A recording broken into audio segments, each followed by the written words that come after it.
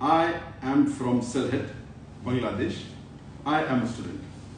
Hindus do shirk and Allah Ta'ala does not forgive the sin of shirk.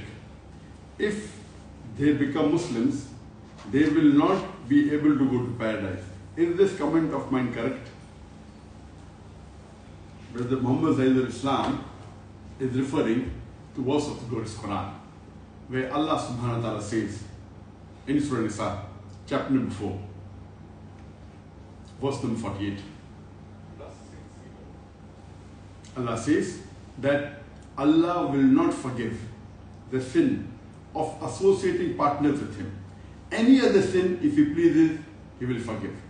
For anyone who associates partners with Allah Subhanahu wa Ta'ala, he has committed the most heinous sin.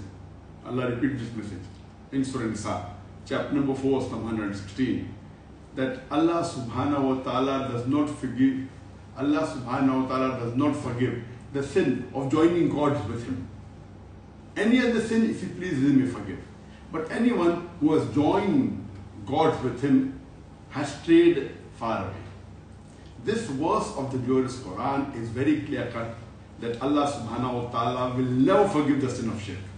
But this verse refers to those people who die while doing shirk, and those people who have not asked for forgiveness or have not changed themselves from committing the sin. If they die as mushriks, then Allah will never forgive. Any other sin, for example, if a person is alcoholic and if he dies as an alcoholic, if Allah wishes, He may forgive the person. Or if a person has done zina and if he dies as a zani, and if he has not asked for forgiveness, based on other good deeds of his, Allah may forgive him. But if a person dies as a mushrik, and before dying, if he does not ask for forgiveness, Allah will never forgive.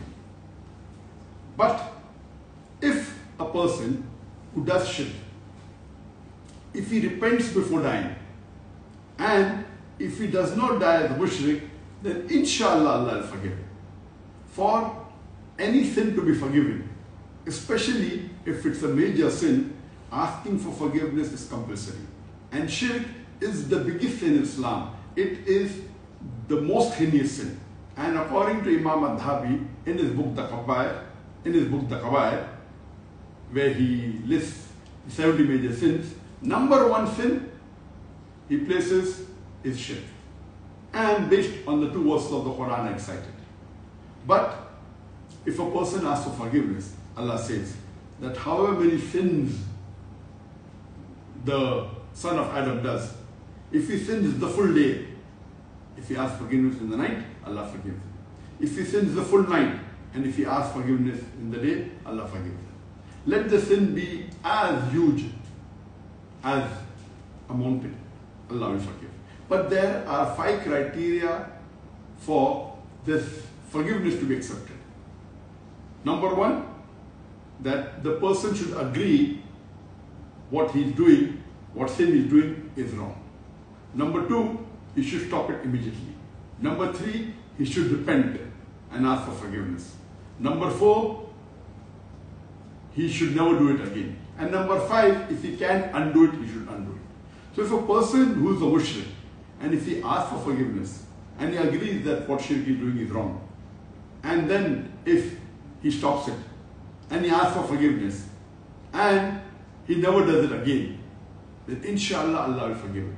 And any non-Muslim who becomes a Muslim but natural, he has to say the Shahada, that he bears witness that there is no God but Allah, and he bears witness that Prophet Muhammad, peace be upon him, is the messenger of Allah. So based on this but natural, a person who is a non-Muslim, if he becomes a Muslim, Allah Subhanahu wa Ta'ala forgives all his sins of the past. The day, the moment a non-Muslim, a mushrik or a kafir accepts Islam, Allah Subhanahu wa Ta'ala forgives all his past sins. In fact, there's a hadith that the bigger the sins are, Allah will convert it into good deeds, into good rewards. So if a person who is far away from the deen, if he accepts Islam, not only will all his sins be forgiven, it will be added as good deeds into his account. So but natural, if a non-Muslim, if a mushrik, or if a kafir accepts Islam, but naturally he stops his shirk, and if he does not go back to his false deen, and if he remains as a Muslim, and if he dies as a Muslim, then inshallah Allah will grant him paradise, Allah will put him Jannah.